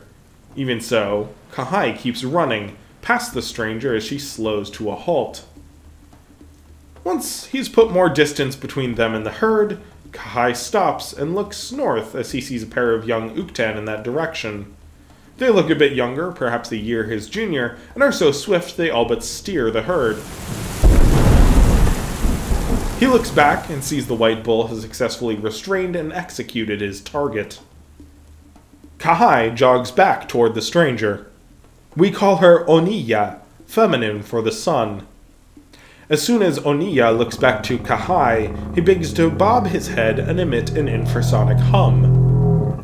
When she doesn't immediately balk, he continues. As his hum crescendos to a song we could hear, he stands almost fully erect and spreads his arms. After a long stretch and rhythmic flex of his clawed hands, he lowers so she can see the full width of his fat reserves at the base of his tail. As he switches between these two poses, he's alternating between which foot he stands on and which hoof-like claws rake holes in the mud. They are instinctive steps, not something he was taught. After repeating the cycle a few more times, he transitions to a slow walk to her left, then to her right. Each step is slow and exaggerated to maximize her ability to see that every muscle and joint leads to a methodical and seemingly effortless movement. He flexes and compresses the feathers of mane and tail tip, something he could only do in the rain if the hydrophobic oils of his tail glands were at full production due to good health. In times of nutrient strain, oils and fat reserves are the first things to go. To emphasize this last point, he yawns while looking up, turning so that she can see every tooth and muscle are in excellent condition. If she's impressed, she doesn't show it. Although she watches the whole display, she doesn't join him in the back and forth walk to put on a show of her own. Normally, both sexes display to one another, as it's important for both to assess their respective potential. She takes a few paces in mirror as he walks left, but rather than turn with him to the right, she watches him for the next steps, then turns back out to the white male. Uktan are a generally monogamous species. In these years between puberty at around 10 to 13 years old, depending on the production of the seasons, and full adulthood at around the age of 20, by which time they will be large enough to establish and defend a territory, Uktan are in their dating years. Some of these teen couples might mate and even nest, though without the safe and stability of a territory, there's almost no chance of these unions even making it to hatching, and usually these pairs don't even bother trying until they have a territory of their own. Once a territory is established, they remain together, but before settling down, many might spend a season together, then drift apart. It is a time to test the waters and find a trustworthy partner. Ka'Hai and Kyan were joined by a pair of females of their age the year before, and while one of the sisters and Ka'Hai started to bond, they left at the start of the dry season. Ka'Hai follows her, though at a distance, especially when she gets closer to the white male. Once he picks up Ka'Hai's scent and the hormone rush accompanying his dance, the male stands. Blood from the buffalo carcass is striking against his pale snout. With a deep growl, he looms and advances toward Ka'Hai. This male is the same age as Oniya, and although not as large as a fully mature adult, he's still over a ton heavier than Ka'Hai. He flexes out a pale mane, shaking it out as he spreads his arms. It's a different display than Ka'Hai's mating dance, though the intent to show health and fitness is the same. Now that he's closer, Ka'Hai can smell that this is not Oniya's mate, but her brother, Adoyi. Just as Ka'Hai and Kyan have been together so do not need to settle for the first partner they meet, so too have Oniya and Adoyi been able to take their time. Single siblings tend to choose mates quite young. If an Uktan has a few siblings, they can afford to be more selective as they have already got a hunting partner and can choose their mate less on availability and more on compatibility. Sometimes this can lead to standards being too high to give potential mates a chance, but at the end of the day, Uktan are choosing a partner which they will rely on for the next 20 to 30 years. They must count on them in rain or parched skies, hunting dangerous monsters together, chasing off constant threats to their young, and defending a territory with tooth and claw. Their lives will depend upon each other entirely. It takes a lot more than a single dance to cement such a bond. While Adoyu does not see Ka'Hai as a threat regarding his sister, it's an unfamiliar male reeking of new hormones, and is not welcome. The much larger male charges. It's a gesture of display, not with any real violent intent, but Ka'Hai understands and backs off. A bit dejected and now having worked up quite an appetite to chase the following dance, Ka'Hai ambles back to the olive grove. Kyan is not there. Ka'Hai sniffs the air, letting out a confused howl. Kyan responds, and Ka'Hai looks to see her further east at a different buffalo carcass, this one with a pair of Uktan nearly as large as her. Ka'Hai jogs the distance to his sister. As he scans, even through the rain he sees at least half a dozen carcasses, perhaps more further out in the storm, each with a small crowd of young Uktan gathered round.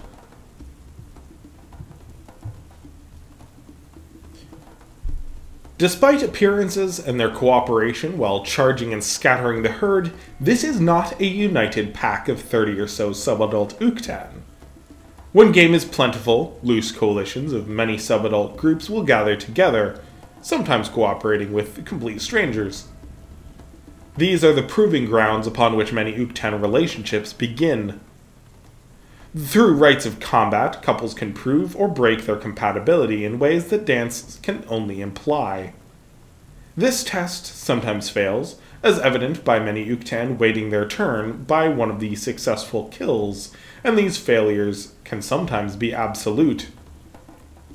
Ka'Hai walks around the corpse of a female his age, gored through the chest and trampled by 1,000 hooves. Her partner, who might one day have been her mate, is seated quietly beside her. Their bond was new, only beginning with the first storm of the year, yet he sits in vigil all the same, glaring and hissing at any who dare approach. As Ka'Hai walks by, he sees 2 Uktan are performing a synchronized mating dance for Kyan. These twins are Matro and Makar. Though a year her junior, they have brought down this buffalo on their own, and are intent on using that to impress her.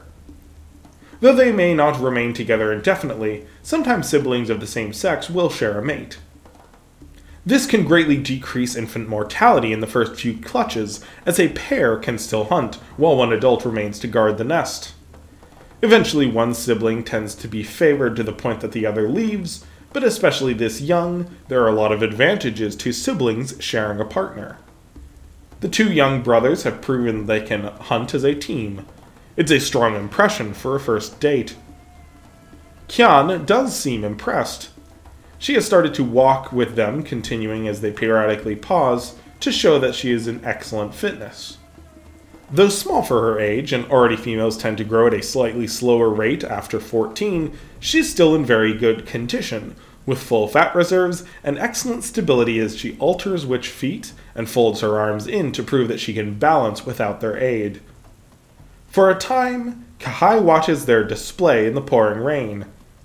As the trio finish their dance, the brothers step aside and let Kyan dig in. Ka'Hai wanders through the field of carcasses, with many serving as a dinner table for a first date. The next couple he passes are both male. They are not brothers, but unrelated males engaged in a mating ritual. Same-sex pairings are extremely rare in adults, usually incorporating a third member of the opposite sex once a territory is established so that they may actually reproduce, though as many as 10% of these subadult pairings are between 2 males and 2 females. Eventually, Ka'Hai finds a carcass of a month-old calf that got trampled in the stampede. No Uktan has claimed it, as they are much more attentive to impressing mates. Not much impressive about claiming a calf you didn't even kill.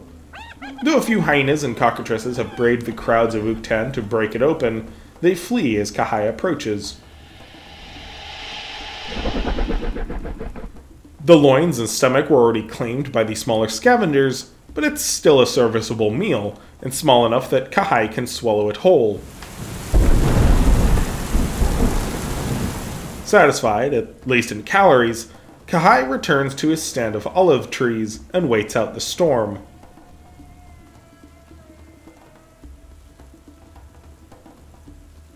Throughout the following weeks, Ka'Hai and Kian accompany the coalition of subadult Uktan following the herd.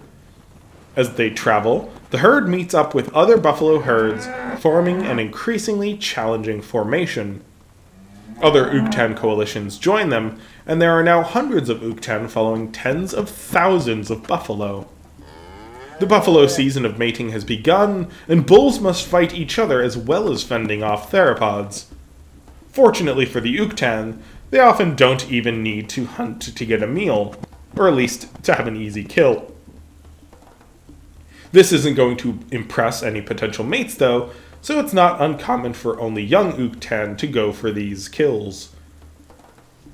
Though Kian often spends her nights with Ka'Hai, most of her day is spent with the twins Matro and Makar.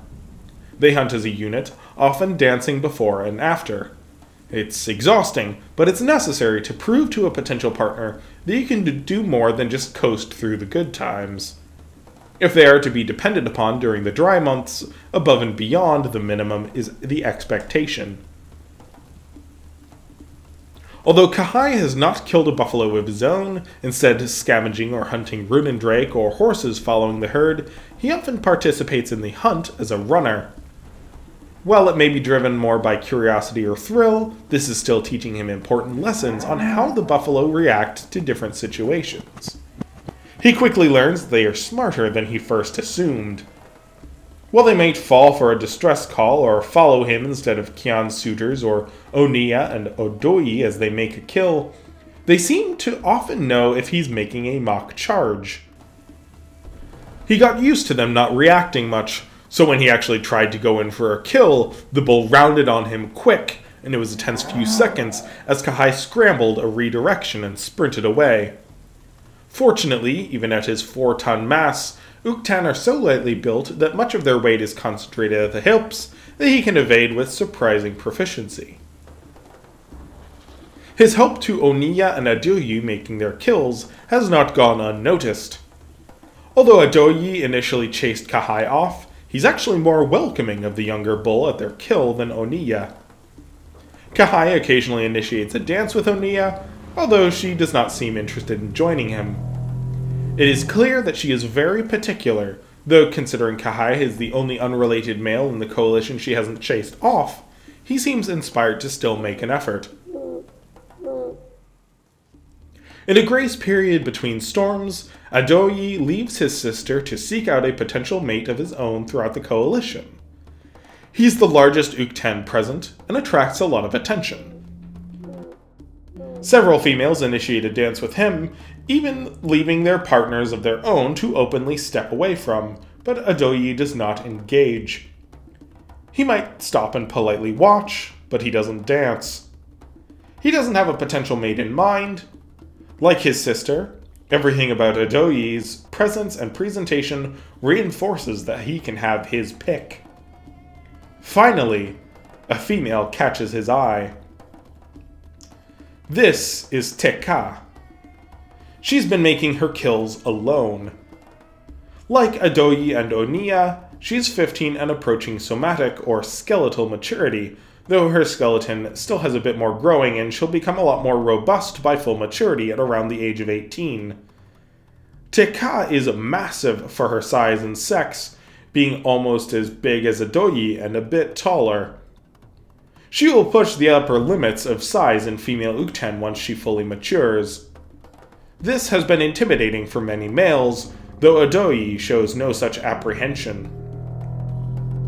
Though Teka ignored many other males that even dared approach, she watches Adoyi as he takes his first steps and joins once his initial presentation is complete. Their dance is observed by all. Once complete, Teka invites Adoyi to share the buffalo she killed that morning.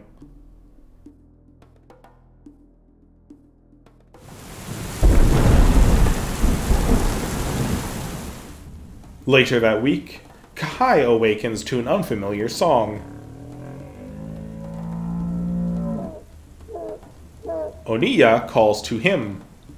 Adoyi and Teka are hunting together, and though Oniya joined them for a few hunts, it seems playing third wheel for her brother's budding romance was not worth the security and familiarity of staying by his side.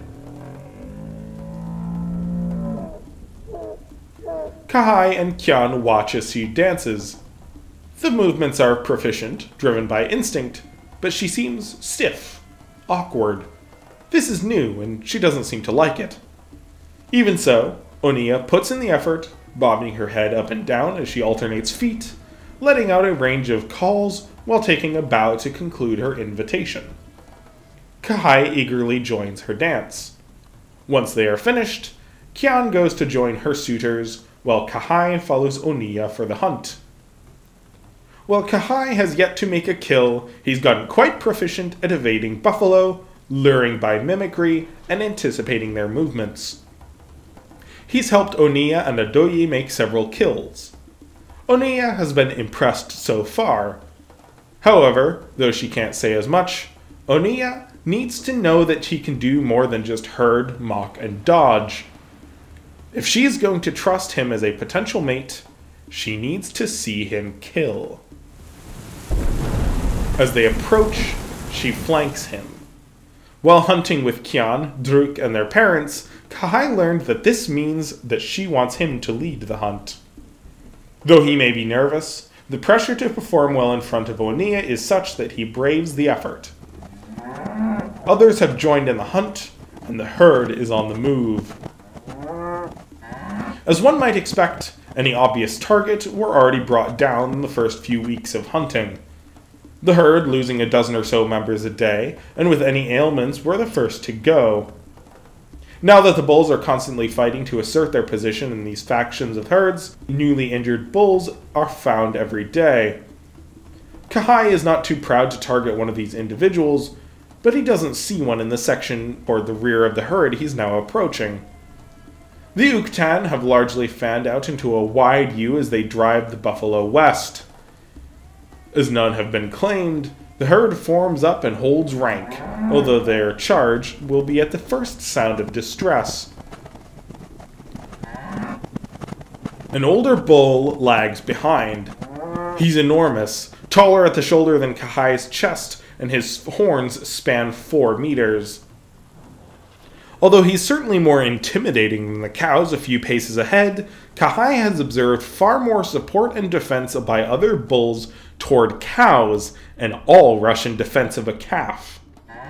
While they sometimes support other bulls, they get far less support, which makes him a far easier target in the context of their herd dynamics. Also, while his massive horns help him dominate conflicts with other male buffalo, and are quite attractive to the cows and intimidating predators to behold, they're actually not as efficient as fighting Uktan as the shorter horns of many other bulls. Having over 100 kilos of horn on his head is quite a load to bear, especially given exhaustion of most waking minutes the past few weeks spent fighting and mating. His horns are so heavy that when he glances back to see Ka'Hai behind him, his head turns at a labored pace. Though Ka'Hai moves at a jog, when he sees the bull straining to look back, he rushes in. The bull spotted him to the left, so Ka'Hai races to the right. Even though the horns turn slow, it's faster than Ka'Hai anticipated. He's been hoping to bite at the base of the head, just where neck meets the horn boss, but he has to take a defensive maneuver of biting the horn instead. The bull bucks, but thankfully he's too tired to call out in distress. His full efforts are spent to throw Ka'Hai off. Ka'Hai's bite is strong enough that his teeth dig into horn, but he's having to invest more effort into holding on than to position for a kill. And while the raking of his claws and neck are certainly painful, there's so much muscle in the buffalo's neck that supporting his horns that the claws aren't piercing his throat without a much closer position. He swings his head to the right and catches Ka'Hai's leg in that hard impact at his ankle. Though Ka'Hai keeps his footing, the horns slip from his jaws and the head rotates for a better angle to properly gore. Though he prepares a jab at Ka'Hai's thigh, his head suddenly jerks to the left. Oniya needs to see that Ka'Hai could hunt, but she doesn't need to see him do it alone.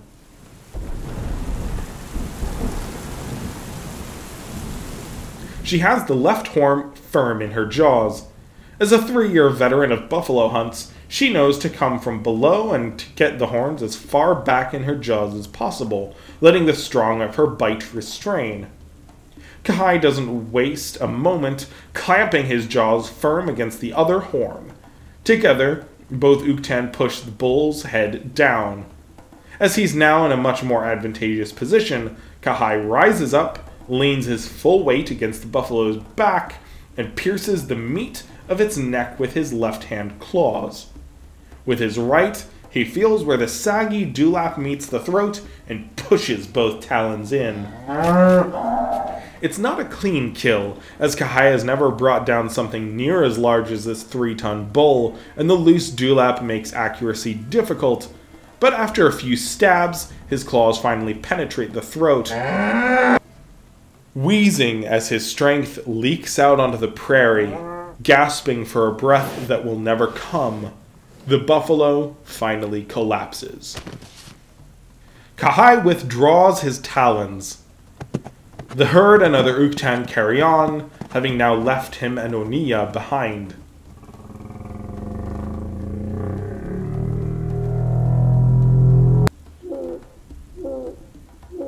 Ka'Hai spreads his arms and initiates another dance. This time, Oniya immediately joins him. He has a slight limp from where the horn struck, but thankfully it's little more than a bruise, and he's able to walk it off without betraying any sign of pain. Besides, the rush and excitement of the hunt and their bond is far more present in his mind. This song and dance has them circle around their kill, finally meeting at the front, where they share a tender nuzzle of their armored snouts. The hunt and dance have him quite ready for a meal, and they tuck in with abandon.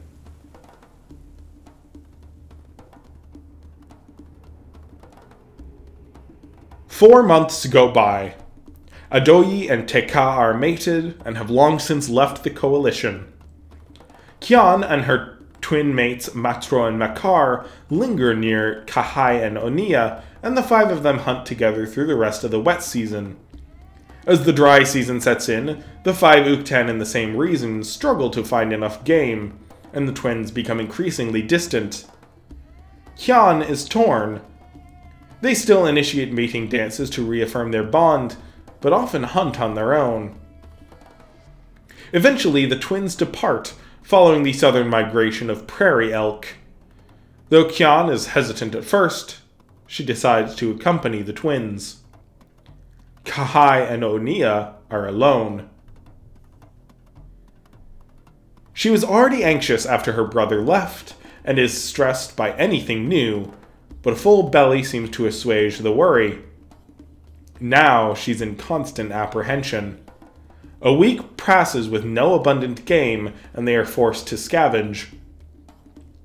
They are simply too large to subsist on small game anymore. Her family learned how to visit baked lake beds. Though the water has run dry, there are gifts hidden below the cracked mud if you know where to look. She shows Ka'Hai how to detect, dig out, and extract buried lungfish. It's not much, but in their starvation, it's a welcome respite. On the hot summer morning, Ka'Hai detects a familiar scent. Hunger drives him up, and he nudges for Oniya to accompany. Though she hisses at him upon her awakening, she smells it too, and follows. This is not a scent that she associates with food, but she can see his confidence, and chooses to trust her suitor. After walking for several kilometers, Ka'Hai brings them to a familiar sight, and one that promises hope for the season. Kelatar. It is a whole herd, with several females, their young, and a bull. He makes sure that they stay downwind. Ka'Hai is not large enough to be confident in flipping the bull, but he notices a female without a calf. Oniya watches. She calls out several times. Her parents avoid Kelatar. One of her younger siblings approached one in curiosity and was crippled and killed by its claws. She has grown to care for Ka'Hai, noting his creativity and flexibility, but also considers him a bit naive and impulsive.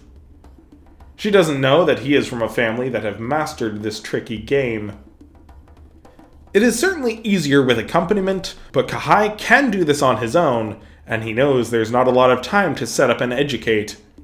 If he is to convince Onia to remain with him through the dry months ahead, he needs to validate that trust that she has placed in him. Ka'Hai charges. Most of the Kelatar clump together, though a few simply drop down and start flailing their tails. As soon as he's beside the lone female, Ka'Hai hunkers down beside her and gives a shove. She topples over. As he is head to toe with her, Ka'Hai is able to quickly step back and stab her neck before she is able to right herself. The bull rushes over and Ka'Hai retreats, but he is confident his strike was true. Although the bull lingers for a little while, the herd gives some space after a tense half-hour passes. The Kelatar has bled out, and Ka'Hai summons Onia over. She sniffs the prey. She has never eaten Kelatar, not even scavenged, so it is a strange and new proposition. She may not like unfamiliar things, but she's quite hungry, and Ka'Hai initiates another dance. Though she is tired and eager to eat, Onia reciprocates a brief routine and nuzzle before Ka'Hai opens the carcass, and they indulge.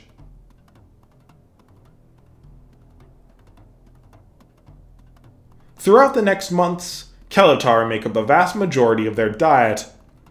Onia becomes quite proficient in both hunting on her own and aiding in either role, and having access to this unconventional game carries both Uktan and their relationship through to the first storms of the season. Even though their bond is quite strong, they rejoin the coalition when the buffalo return. Adoyi and Teka are not present, as they have gone on to find a territory to claim. Kian and the twins are still together, and the 5 of them spend the next months together hunting and growing, with each ending the season a full ton heavier. When they part ways at the next dry season, with Kian and her mates fully bonded, they will not cross paths again. In the following months, Onia and Ka'Hai's partnership only grows stronger. It is a more forgiving dry season, and there is plenty of game to still choose from. With more options, they are able to eat more, bulking up to perhaps claim a territory within a few years. Throughout the next wet season, Onia has reached 6 tons and Ka'Hai 6.5. The following season is one of the most arid in a decade, yet the pair makes it through, mostly on a diet of Kelatar and buried lungfish. Over the next 2 years, Ka'Hai reaches 7 tons. As the sun sets on a rainy evening, Ka'Hai and Onia relax and digest a full meal, seeking shelter under a large olive tree. They press their full weight against each other, occasionally nuzzling the sensitive scales on their snout against each other.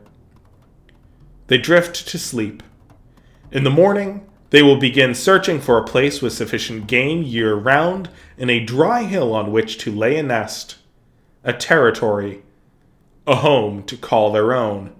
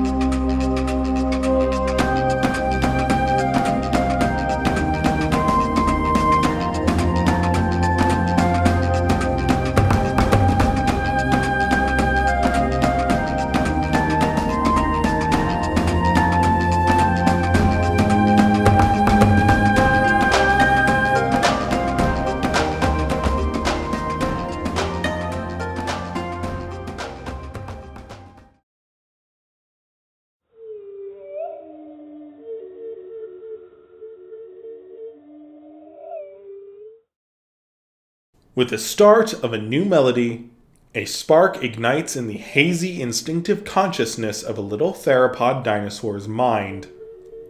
He knows it is time to hatch.